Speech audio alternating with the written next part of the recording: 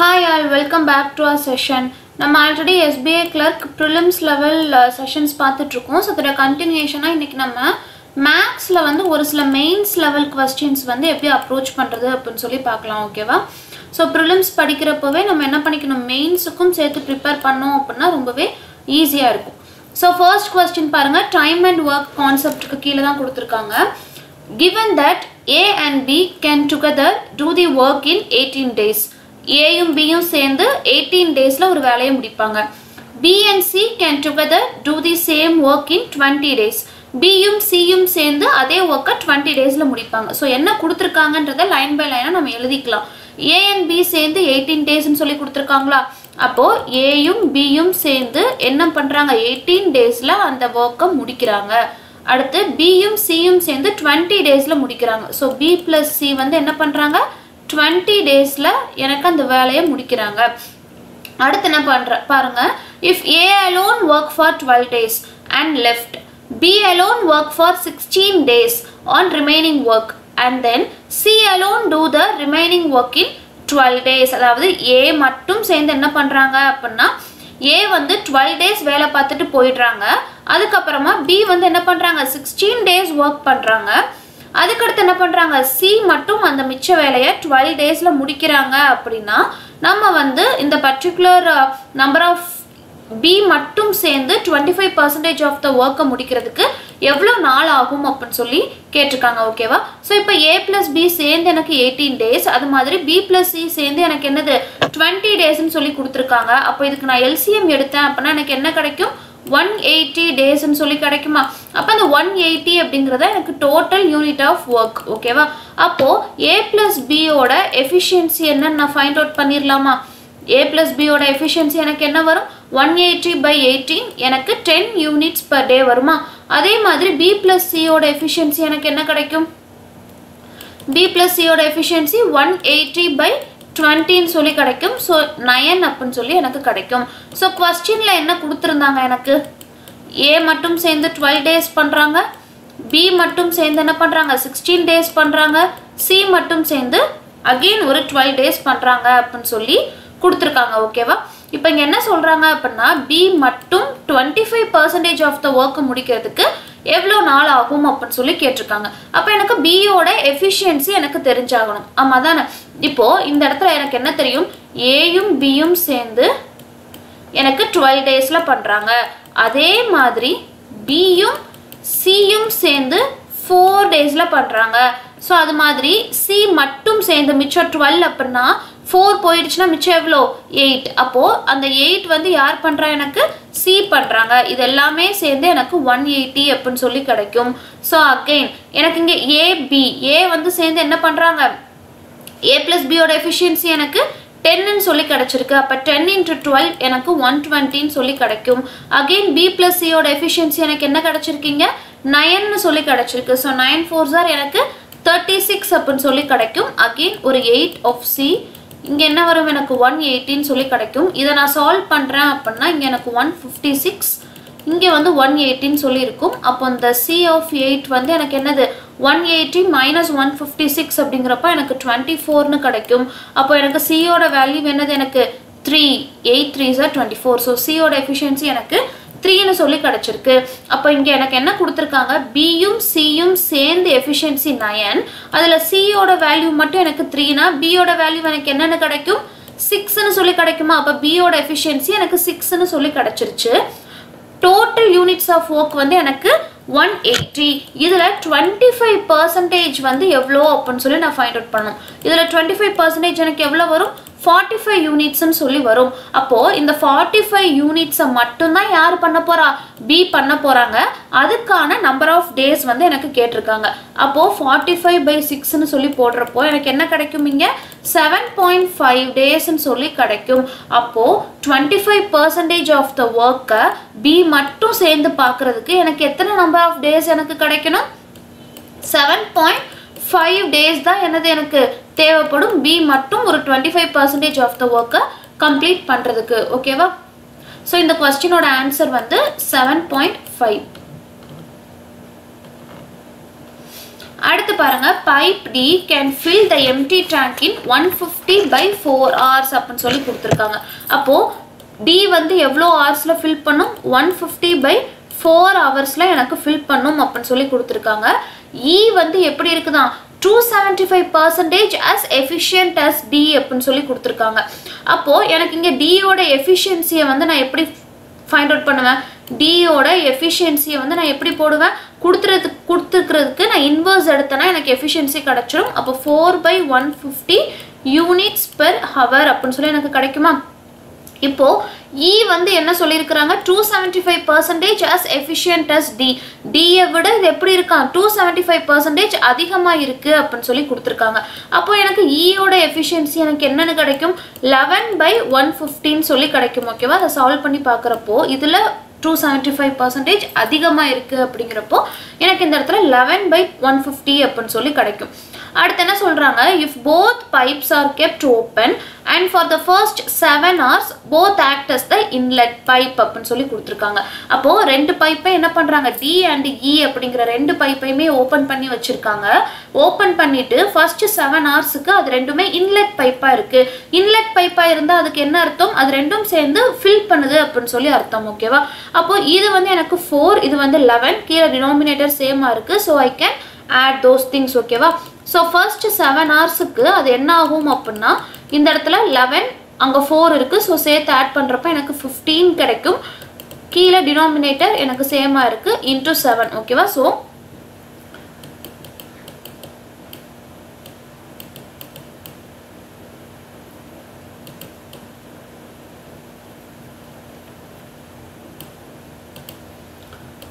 (11/150 + 4/150). ஓகேவா? ஸோ இது ரெண்டும் சேர்ந்து எனக்கு 7 ஹவர்ஸ் ஓப்பனில் வச்சுருக்காங்க. அது ரெண்டும் இன்லெட் பைப்பாக இருக்குது. ஸோ ஐ ஆம் ஆடிங் தோஸ் திங்ஸ். ஓகேவா? ஸோ இங்கே பாருங்கள் இதை சால்வ் பண்ணுறப்போ எனக்கு 15/150 × 7 அப்படின்னு சொல்லி வரும். ஸோ இதை சால்வ் பண்ணால் 105/150 அப்படின்னு சொல்லி இருக்கும். ஓகேவா? ஸோ 105/150 யூனிட்ஸ் அப்படின்னு சொல்லி எனக்கு கிடைக்கும். அதுக்கப்புறமா 7 ஹவர்ஸுக்கு அப்புறமா என்ன பண்ணுது அப்படின்னா D மட்டும் அவுட்லெட் பைப்பாக ஆக்ட் ஆகுது அப்படின்னு சொல்லி கொடுத்துருக்காங்க. இங்கே பாருங்கள் if both pipes are kept open and for first 7 hours both act as the inlet pipe. அந்த first 7 ஹவர்ஸ்க்கு இங்கே நான் ஃபைண்ட் அவுட் பண்ணிட்டேன் 105/150 அப்படின்னு சொல்லி. அடுத்து என்ன கொடுத்துருக்காங்க பாருங்கள் after which pipe D alone becomes an outlet pipe அப்படின்னு சொல்லி கொடுத்துருக்காங்க. D வந்து எனக்கு இப்போ அவுட்லெட் பைப் ஆயிடுச்சு. E வந்து எப்படி இருக்குது இன்லெட் பைப்பாக தான் இருக்குது. அப்போ ஆஃப்டர் 7 ஹவர்ஸ் அப்படின்னு சொல்லி நான் ஃபைண்ட் அவுட் பண்ணலாமா? ஸோ ஆஃப்டர் 7 ஹவர்ஸ் வச்சு பார்க்குறப்போ இங்கே நான் வந்து ஒன்று வந்து இன்லெட் ஆகிடுது, இன்னொரு பைப் வந்து அவுட்லெட் ஆகிடுது. ஸோ இந்த இடத்துல நான் என்ன பண்ணுறேன் மைனஸ் சிம்பிள் யூஸ் பண்ணுறேன். அகெயின் 50. ஓகேவா? ஸோ இது வந்து எனக்கு 7/150 யூனிட்ஸ் பெர் ஹவர் அப்படின்னு சொல்லி எனக்கு ஃபில் ஆகும். அடுத்து எனக்கு மிச்சம் இருக்கிற எவ்வளோ அப்படின்னு சொல்லி நான் ஃபைண்ட் அவுட் பண்ணணும். ஓகேவா? ஸோ ரிமைனிங் டைமில் அது எவ்வளோ ஃபில் பண்ணுது அப்படின்னு சொல்லி பார்க்குறப்போ எனக்கு 45/7 அப்படின்னு சொல்லி கிடைக்கும். அப்போ நான் டோட்டல் டைம் தான் அவங்க என்ன பண்ணுறாங்க ஃபைண்ட் அவுட் பண்ண சொல்ல கேட்டிருக்காங்க. ஸோ டோட்டல் டைம் வந்து ஆல்ரெடி ஒரு 7 ஹவர்ஸ் வந்து எனக்கு ஃபில் ஆகிக்கிட்டு இருக்கு. ரிமைனிங் வந்து என்ன ஆகுது 45/7 வந்து எனக்கு ஃபில் ஆகுது. ஸோ 45/7 இதை நான் சால்வ் பண்ணுறேன் அப்படின்னா எனக்கு 13/3/7 அப்படின்னு சொல்லி எனக்கு ஆன்சர் கிடைக்கும். ஓகேவா? ஸோ இங்கே என்ன சொல்லியிருக்காங்க பாருங்கள் after which D alone becomes an outlet. அப்போ ஒரு பைப் வந்து என்ன ஆயிடுது இன்லெட் ஆயிடுது, இன்னொரு பைப் எனக்கு அவுட்லெட் பைப் ஆயிடுது. ஸோ அப்படி இருக்கிறப்ப நான் அந்த இடத்துல மைனஸ் யூஸ் பண்ணுறேன்.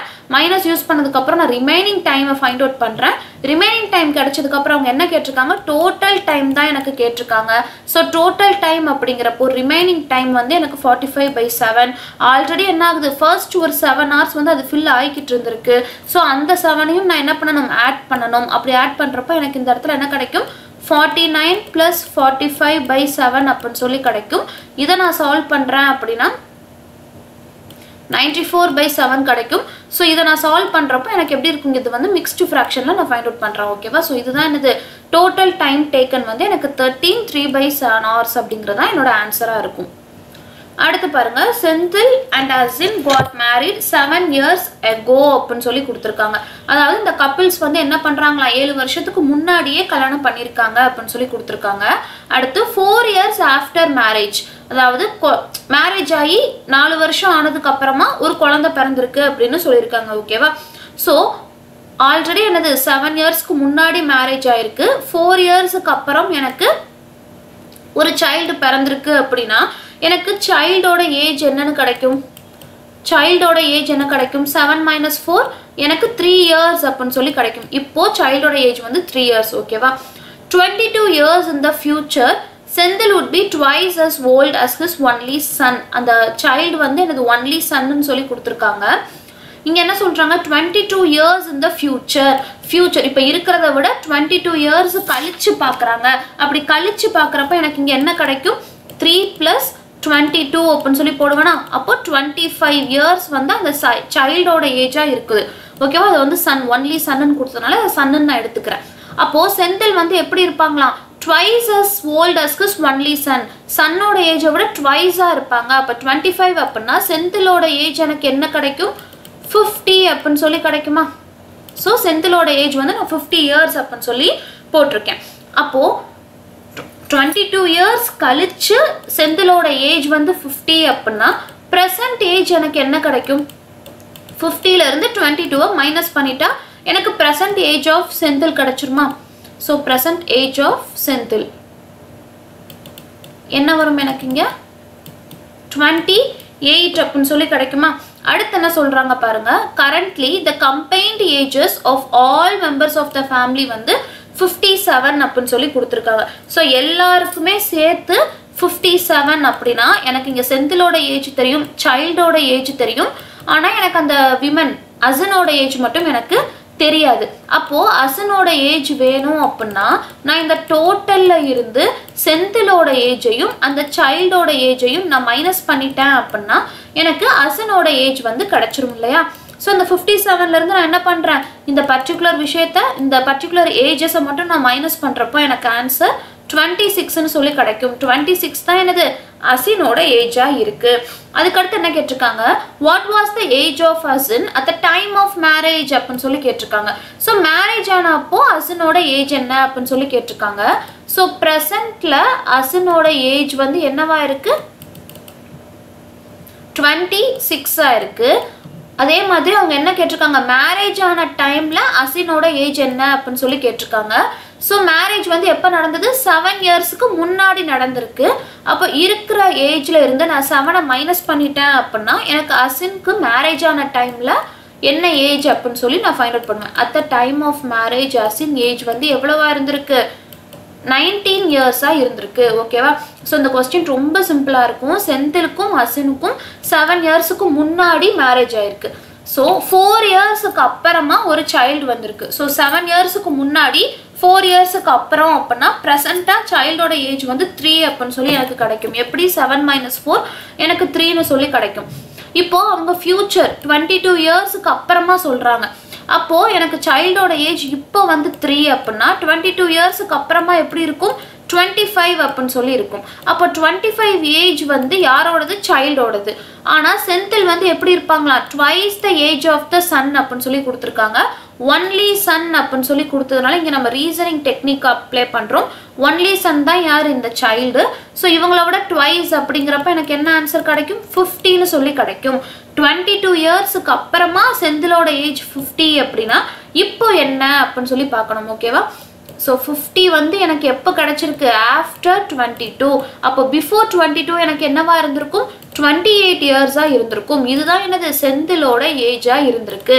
டோட்டலா அந்த ஃபேமிலியில செந்தில், அசின், அதுக்கப்புறமா யாரு? சைல்டு இருக்கிறாங்க. ஸோ இவங்களோட ஏஜ் எல்லாமே என்னது? 57 அப்படின்னு சொல்லி கொடுத்துருக்காங்க. செந்திலோட ஏஜ் வந்து 28, சைல்டோட ஏஜ் வந்து 3, அசினோட ஏஜ் மட்டும்தான் எனக்கு தெரியாது. அப்போ இது ரெண்டையும் நான் ஆட் பண்ணிட்டேன் அப்படின்னா எனக்கு என்ன கிடைச்சிருங்க? இது ரெண்டையும் ஆட் பண்ணி இதுல நான் மைனஸ் பண்ணிட்டா மிச்சம் இருக்கிற பர்சன் அசின், அவங்களோட ஏஜ் எனக்கு 26ன்னு சொல்லி கிடைச்சிரும். ஆனா அவங்க present age of அசின் கேட்கல. மேரேஜ் ஆன டைம்ல அசினுக்கு என்ன ஏஜ்னு கேட்டிருக்காங்க. மேரேஜ் வந்து இப்போ இருந்து 7 வருஷத்துக்கு முன்னாடி நடந்திருக்கு. ஸோ 7 வருஷத்துக்கு முன்னாடி அப்படிங்கிறப்ப இதுல இருந்து 7 மைனஸ் பண்ணிட்டா என்னோட answer 19. So அசினோட age at the time of marriage வந்து என்னது? இட்ஸ் 19 இயர்ஸ் அப்படிங்கிறது தான் என்னோட ஆன்சர். ஓகேவா? ஸோ அடுத்து பாருங்க. Again the sum is based on ages. If Kabilan was twice as old as he is, he would be 1 year younger than Ranjith அப்படின்னு சொல்லி கொடுத்துருக்காங்க. ஸோ இந்த லைனை நான் எப்படி இங்கே எழுதிக்கலாம், கபிலனோட ஏஜை வந்து நான் என்னென்னு அசியூம் பண்ணுறேன், எக்ஸ்ன்னு சொல்லி அசியூம் பண்ணுறேன். அப்படி எக்ஸ்ன்னு சொல்லி அசியூம் பண்ணுறப்போ எனக்கு ரஞ்சித்தோட ஏஜ் எப்படி வரும், twice as old as he is, he would be 1 year younger than Ranjith. ரஞ்சித்தை விட 1 year younger. அப்போ ரஞ்சித் எப்படி இருப்பாங்க, இவங்களை விட 1 year அதிகமாக இருப்பாங்களா. அப்போ 2x plus 1ன்னு சொல்லி வச்சுப்பேன். இங்கே ட்வைஸ்ன்றதையும் நான் இங்கே மென்ஷன் பண்ணிட்டேன். 1 year younger அப்படிங்கிறத நான் இந்த இடத்துல ரஞ்சித்தை விட 1 year younger-ஆ இருப்பாங்க. அப்போ ரஞ்சித் வந்து 1 year elder-ஆ இருப்பாங்க அப்படின்னு சொல்லி நான் இங்கே +1 போடுறேன். ஓகேவா. ஸோ அடுத்து பாருங்க, the average age of Kandan and Ranjit currently is what Kabilan's age would be 23 years from now. அதாவது கந்தன் அப்படிங்கிற ஒரு கேரக்டரை வந்து உள்ள இன்க்ளூட் பண்றாங்க. அவரோட ஏஜும் ரஞ்சித்தோட ஆவரேஜ் ஏஜையும் சேர்த்தோம் அப்படின்னா 23 வருஷத்துக்கு அப்புறமா கபிலனோட ஏஜ் வந்து அப்படி இருக்கும் அப்படிங்கிறத வந்து அவங்க கொடுத்துருக்காங்க. ஓகேவா. ஸோ நான் இந்த இடத்துல கபிலனோட ஏஜ் என்னன்றதை நான் அசியூம் பண்ணணும். அதுக்கு என்ன லைன் கொடுத்துருக்காங்க பாருங்க, if Kabilan was 1 year younger he would be 1/3 of கந்தன்ஸ் age அப்படின்னு சொல்லி கொடுத்துருக்காங்க. அப்போ நான் கந்தனோட ஏஜை வந்து நான் எப்படி போடலாம், கபிலன் தான் 1/3 of கந்தன் அப்படின்னு சொல்லி கொடுக்குறாங்க. அப்போ நான் வந்து Kabilan 1/3 of Kabilan is equal to Kandan அப்படின்னு சொல்லி வர்றப்போ இந்த 3 எனக்கு இந்த இடத்துல வந்துடும். ஓகேவா. ஸோ அதை நான் எப்படி இங்கே எழுதுறேன் அப்படின்னா x(3 of x minus 1) எதனால 1 year younger அப்படின்னு சொல்லி கொடுத்ததுனால. ஓகேவா. ஸோ இதை நான் சால்வ் பண்ணுறப்போ 3x minus 3ன்னு சொல்லி கிடைக்கும். அப்போ எனக்கு ரஞ்சித்தோட ஏஜ் இருக்கு, கந்தனோட ஏஜ் இருக்கு, கபிலனோட ஏஜும் இருக்கு. இங்கே என்ன கொடுத்துருக்காங்க, Kabilan average age of Kandan and Ranjit அப்படின்னு சொல்லி கொடுத்துருக்காங்க. அப்போ ஆவரேஜ் நான் எப்படி ஃபைண்ட் அவுட் பண்ணுவேன், ரெண்டு குவான்டிட்டியோட ஆவரேஜ்னா ரெண்டையும் ஆட் பண்ணி 2ஆல டிவைட் பண்ணணும். இங்கே 2x plus 1 இருக்கு, இங்கே 3x minus 3ன்னு சொல்லி இருக்கு. இது ரெண்டையும் ஆட் பண்ணி 2ஆல டிவைட் பண்ணணும். ஓகேவா. So 2x plus 1 plus 3x minus 3 divided by 2. So average age of Kandan and Kabilan அது வந்து எப்படி இருக்கா, எதுக்கு ஈக்குவலாக இருக்குதான், is what Kabilan's age would be 23 years from now. இப்போ வந்து x அப்படின்னு சொல்லி நான் வச்சிருக்கேன். ஓகேவா. அசியூம் பண்ணி வச்சிருக்கேன் கபிலனோட ஏஜை. அது வந்து எப்படி இருக்குமா, is what Kabilan's age would be 23 years from now. இப்போ இருக்கிறத விட 23 years கழிச்சு. அப்போ சப்போஸ் இந்த இடத்துல 3ன்னு இருந்ததுன்னா நான் ஆஃப்டர் 23 years நான் என்ன போடுவேன், 26ன்னு போடுவேன். அப்போ இந்த இடத்துல x இருந்துச்சுன்னா x plus 23ன்னு போடுவேனா.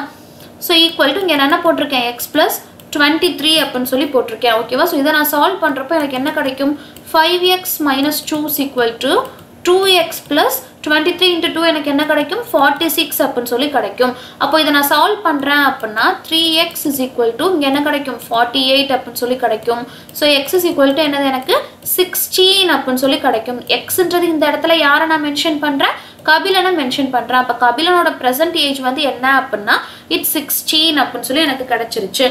ஸோ அடுத்து அவங்க என்ன கொடுத்துருக்காங்க பாருங்க, if Ranjit wife is 50 years younger than combined ages of all the 3 அப்படின்னு சொல்லி கொடுத்துருக்காங்க. ஸோ எக்ஸோட வேல்யூ ஃபைண்ட் அவுட் பண்ணதுனால நான் எல்லாரோட வேல்யூ என்ன பண்ணிடலாம், ஈஸியாக ஃபைண்ட் அவுட் பண்ணிடலாம். இது வந்து என்னது, கபிலன். ஓகேவா. ஸோ கபிலனோட ஏஜ் வந்து எனக்கு 16. அதுக்கடுத்து பாருங்க, ஆர் இந்த இடத்துலையும் நான் 16 அப்ளை பண்ண போகிறேன், அதே மாதிரி இந்த இடத்துலையும் நான் 16 அப்ளை பண்ண போகிறேன். ஸோ அவங்களோட கம்பைன்டு ஏஜஸ் வந்து எப்படி இருக்குதா, ரஞ்சித்தோட ஒய்ஃப் வந்து 50 years younger than the combined ages of all. இவங்க எல்லாரையும் விட அவங்க ஒய்ஃப் வந்து எப்படி இருக்காங்க, 50 years கம்மியாக இருக்காங்க அப்படின்னு சொல்லி கொடுத்துருக்காங்க. ஓகேவா. ஸோ ஃபர்ஸ்ட் நான் கம்பைன்டு ஏஜஸை ஃபைண்ட் அவுட் பண்ணிக்கலாமா. ஸோ கம்பைன்டு ஏஜஸ் நான் எப்படி ஃபைண்ட் அவுட் பண்ணுவேன், combined ages of all 3. ஓகேவா. ஸோ இதை நான் எப்படி ஃபைண்ட் அவுட் பண்ண போகிறேன் அப்படின்னா, ஆல்ரெடி யார், கபிலனோட ஏஜ் வந்து எனக்கு 16. அதுக்கப்புறமா என்ன, 2x plus 1. ஸோ 2x அப்படிங்கிறப்போ 2 into 16 plus 1. ஓகேவா. ஸோ அதுக்கப்புறமா again combined ஏஜ்ன்றதுனால plus 3x. So 3 of 16 minus 3. ஓகேவா. ஸோ இதை நான் சால்வ் பண்ணேன் அப்படின்னா எனக்கு என்ன கிடச்சிரும், கம்பைன்ட் ஏஜ் கிடச்சிரும். அப்போ கம்பைன்ட் ஏஜ் அப்படிங்கிறது எனக்கு 16 ப்ளஸ் இதை நான் சால்வ் பண்ணுறப்போ எனக்கு என்ன கிடைக்கும், 32 + 1 வந்து எனக்கு 33 ப்ளஸ் இந்த இடத்துல என்ன கிடைக்கும், எனக்கு 48 - 3 வந்து எனக்கு என்ன கிடைக்கும், 45ன்னு கிடைக்கும். ஸோ இதிலிருந்து 94. இங்கே என்ன கொடுத்துருக்காங்க, ரஞ்சித்தோட ஒய்ஃப் வந்து 50 years யங்கர் தேன் த கம்பைன்ட் ஏஜஸ். அப்போ கம்பைன்ட் ஏஜஸ் வந்து எனக்கு என்ன கிடச்சிருக்கீங்க, 94ன்னு சொல்லி கிடச்சிருக்கு. ஸோ இதில் வந்து நான் என்ன பண்ணணும், 50 years வந்து அவங்க யங்கராக இருக்காங்க. இதை நான் அப்போ மைனஸ் பண்ணேன் அப்படின்னா ஆன்சர் வந்து எனக்கு 44. ஸோ அவங்க கொஸ்டினில் என்ன கேட்டிருக்காங்க, what is Ranjith wife age அப்படின்னு சொல்லி கேட்டிருக்காங்க. ஸோ கம்பைன்ட் ஏஜ் எனக்கு 94ன்னு கிடச்சிருக்கு. ரஞ்சித்தோட ஒய்ஃப் வந்து அவங்களோட 50 years கம்மியாக இருக்காங்க. இதில் 50யை நான் மைனஸ் பண்ணிட்டேன் அப்படின்னா 44. தென் 44 is the age of the Ranjith wife. ஓகேவா? ஸோ இந்த கொஸ்டினும் பார்க்குறதுக்கு பெருசாக இருக்கும், பட் லைன் பை லைனாக நம்ம சால்வ் பண்ணுறப்போ ரொம்பவே சிம்பிளாக இருக்கும். ஓகேவா? ஸோ அடுத்த கொஸ்டின் பாருங்கள், எதை பேஸ் பண்ணியிருக்கு அப்படின்னா it is based on the selling price profit and லாஸை வச்சு இருக்குது. ஓகேவா? ஸோ இது வந்து உங்களோட ஹோம்ஒர்க் கொஸ்டின். இதையும் என்ன பண்ணணும், அந்த லைன் பை லைனாக நீங்கள் சால்வ் பண்ணி ரைட் பண்ணி சால்வ் பண்ணீங்க அப்படின்னா இந்த கொஸ்டினும் ரொம்ப ஈஸியாக இருக்கும், பார்க்குறதுக்கு தான் பெருசாக இருக்கும். ஓகேவா? So let's have a quick revision. So நம்ம இன்னைக்கு என்ன பார்த்துருக்கோம் அப்படின்னா டைம் அண்ட் ஒர்க் வச்சு ஒரு கொஸ்டின் பார்த்துருக்கோம். Again efficiency on pipes and systems வச்சு ஒரு கொஸ்டின் பார்த்துருக்கோம். தென் 2 questions based on ages. ஓகேவா? ஸோ ஏஜஸ் பேஸ் பண்ண அந்த 2 கொஸ்டினுமே ரொம்ப சிம்பிளாக தான் இருக்குது, பார்க்குறதுக்கு தான் பெருசாக இருந்துச்சு. அடுத்து ஒரு கொஸ்டின் ப்ராஃபிட் அண்ட் லாஸ், இது வந்து யுவர் ஹோம்ஒர்க் கொஸ்டின். ஓகேவா? So hope the session is useful and thank you for வாட்சிங்.